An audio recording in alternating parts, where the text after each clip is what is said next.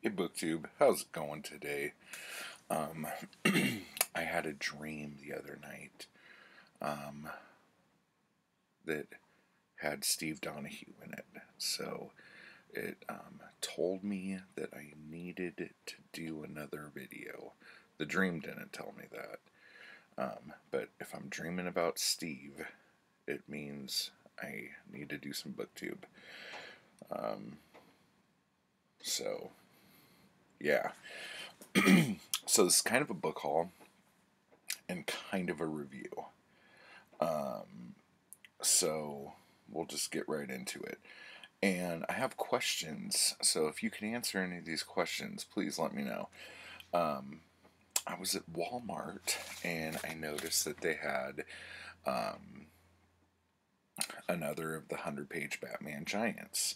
Now, this one is number one. Um, I was on like number 14 or 15, but I didn't get like the first few that they put out.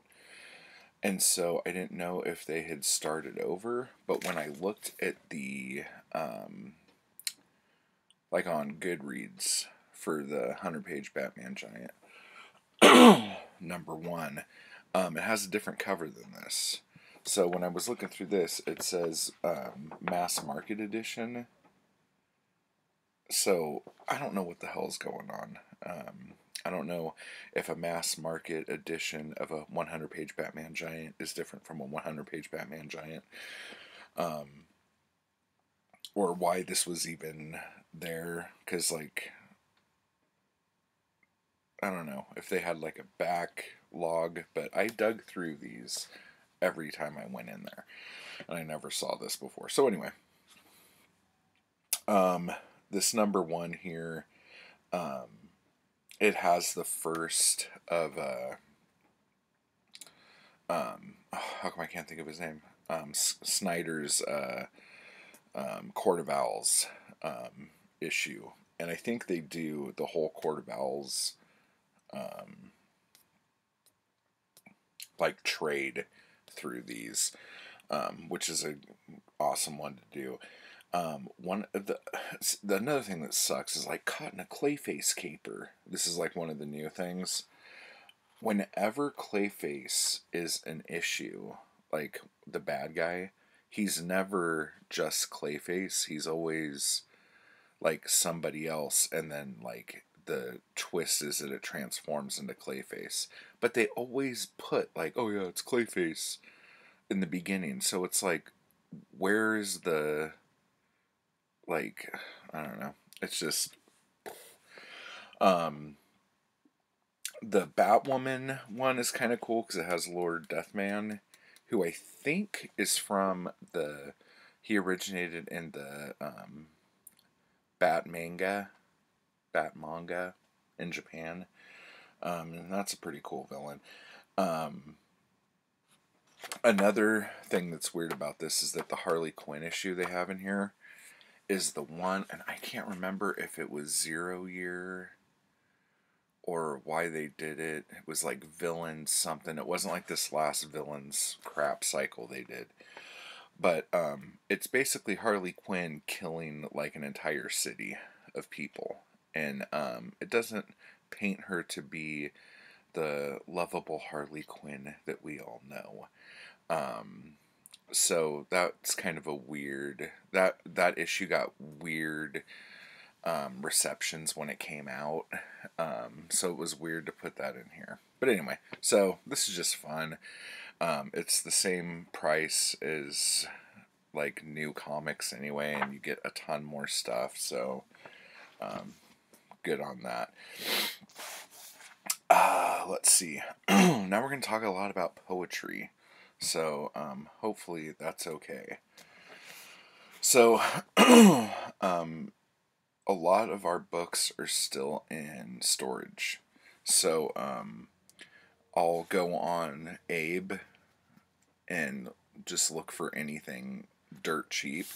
And I found this Bukowski, Sifting Through the Madness for the Word, the Line, the Way. This is one of the ones published after he died, and I got this for like $3, I think. Um,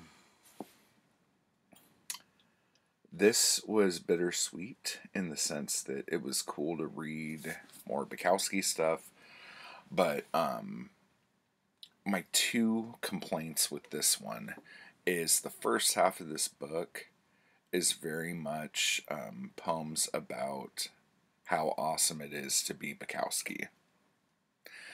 And I talked to Zoe about it, and I'm like, yeah, I just don't know. This is just, like, very, oof. And Zoe's like, he had a very hard life. He's allowed to brag a little bit. And I'm like, yeah, it's true. The other thing with this is that these books that were published after he died, I don't know if all of them were, but if they are edited by John Martin of Black Sparrow Press, a lot of the stuff in here is rewritten. And I never knew that that had happened and that was a thing.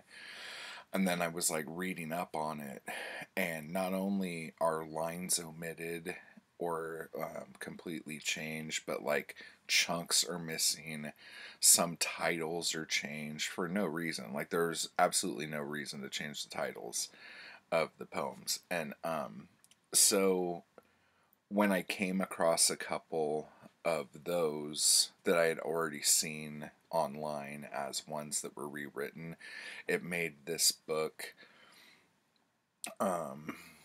taste a bit different, if that makes sense. So that was kind of I was kind of bummed out with that. But it's a good long read. If you like Bukowski's poetry, it's a ton of it. Then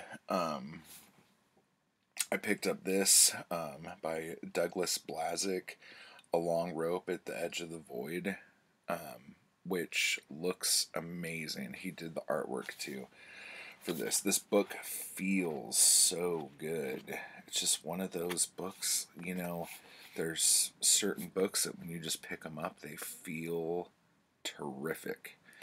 This is one of those. Now, that's about the only positive thing I have to say about this.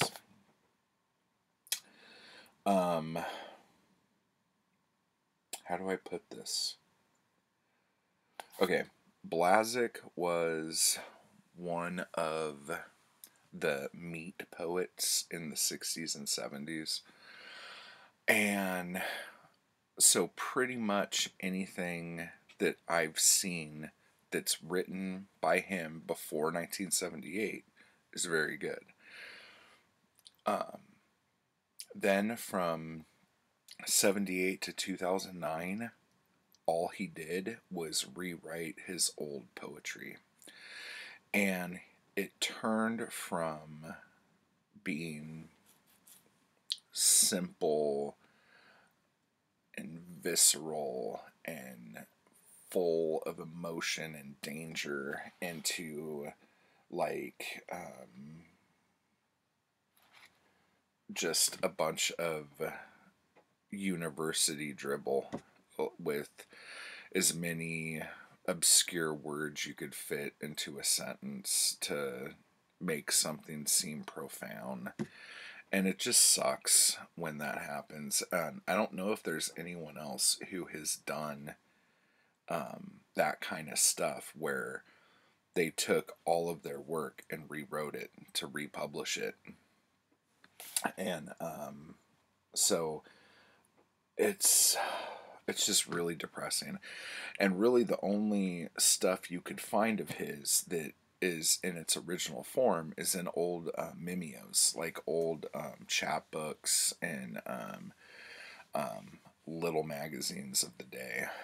So I've been trying to collect some of that stuff. If you guys know of any place online that has scans of any of this stuff, that would be awesome to know about, because it would save me quite a bit of dollars.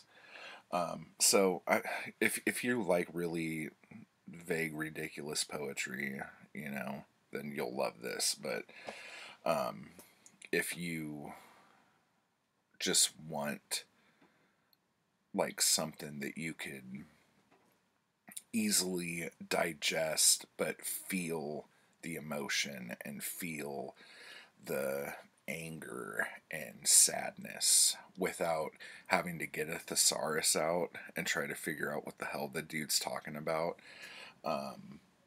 It's not even like that. It's like wind blows, poo, wood stick, trauma. It's like, what the fuck is that? You know?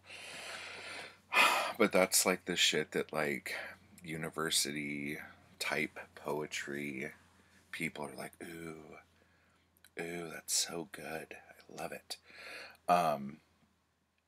So now we're gonna talk about some more simple poetry and talk about something else.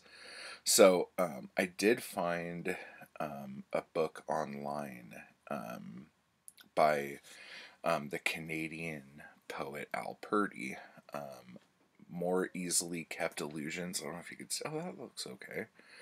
I found this online. It was at some university like download thing. And this was better. I feel like it's kind of all over the place as far as like themes and topics, but the way it's written is good, and like you feel you know him as you read it, and that's what I like. I like to feel like I'm with a buddy and we're talking about life and telling each other stories. That's good for me. So if you like that, then you would like this. But it is all over the place. It's not super crazy stuff. It's just there was this one really great one about a bar. And I can't think of what it was called, but so it was like middle of the road for me. Like there was a lot of stuff that I'm not really big on nature poetry. I'm, I guess, more into the urban. I don't know what the hell I'm talking about, to be honest. But then I read a book by someone who every time I go into like a Barnes and Noble or something, I see this author's stuff and I'm like, I just fall in love with the covers. These are like the best covers I've ever seen. And the titles are good. So let's take a look at it. So this is R.H. Sin, Whiskey, Words, and a Shovel. It's just like great minimalistic artwork. I love how these books are packaged. That's the only good thing I have to say about this. I was reading it. I was reading it to Zoe. We were going through it, and it like seriously, and I don't mean any offense here, okay? But it sounded like an angsty 14-year-old girl in high school who was like just really upset with the hand that was dealt to her, which is fine if that's what you're into. Turns out that the author is not a 14-year-old high school girl, but it's a full-grown man, a dude, who is a self-proclaimed fourth-wave feminist.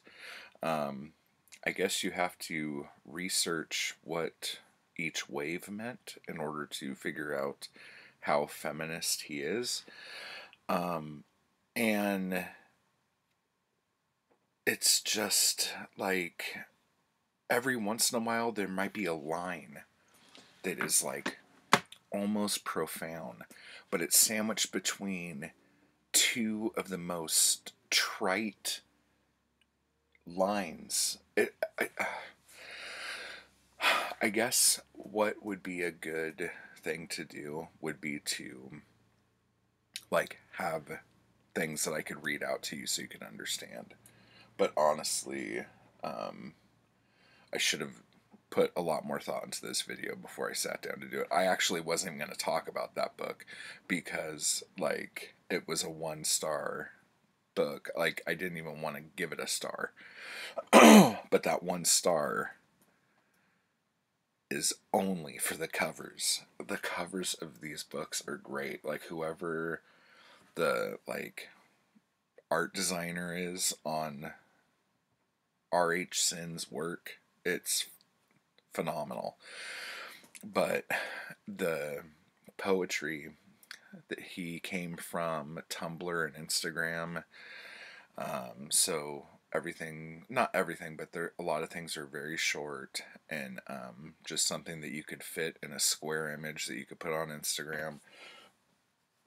And I don't know, I guess he got really popular by being a guy who was writing poems about the horror of girls losing their virginity and stuff. So, I don't know. Like,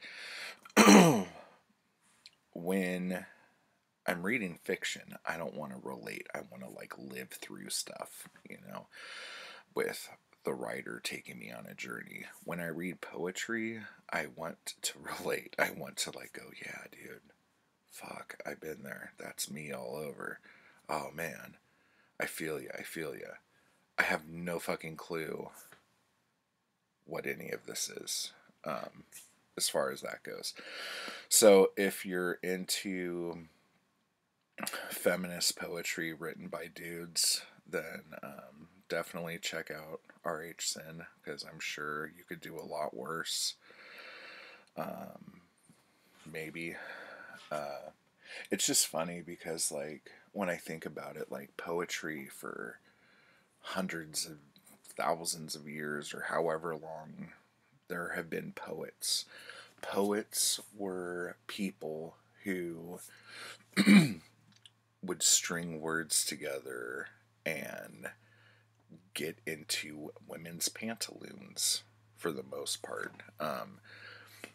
It's just, it's funny. Like, I know there were women poets. I'm not trying to be a sexist pig, but I'm just saying, like, the poets of the day were always the great lovers, you know, and all this other stuff. So when I read poetry, feminist poetry from a dude, the first thing I think of, and maybe it's just me being cynical, but the first thing I think of is, wow, this guy's got a racket. This guy, he's got the pick of the litter here. And I know that's not how it is, you know, maybe. But I think he's happily married and all that, so, you know, whatever. So it's all good. But those are just my first impressions, and I didn't really like it. So anyway, if you have read any of these, if you have differing opinions than me, please let me know down below. And if you have any blazek stuff that is pre-78, let me know. So, take care, BookTube.